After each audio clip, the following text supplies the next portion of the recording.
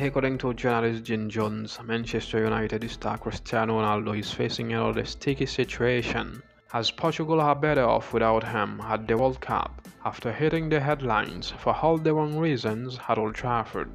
With the showpiece event getting underway in Qatar next month, the five-time Ballon d'Or winner has been exiled from the Red Devils squad by boss Erik ten Hag.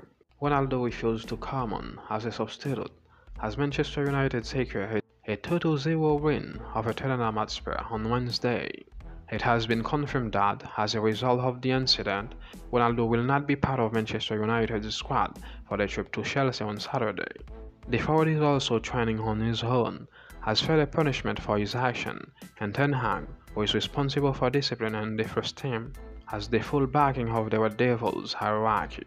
Ronaldo has taken to social media to claim he acted in the heat of the moment. He had insisted he will keep working hard at the club's character and training complex.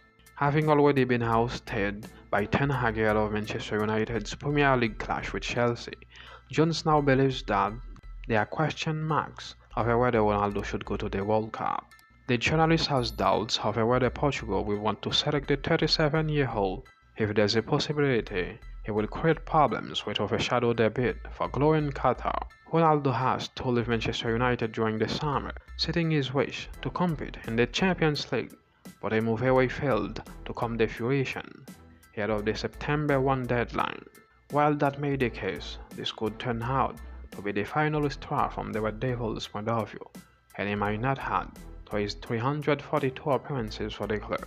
Manchester United could reportedly release Cristiano Ronaldo if there are no takers in January, which only emphasizes their intention to get him out of Old Trafford in the coming months.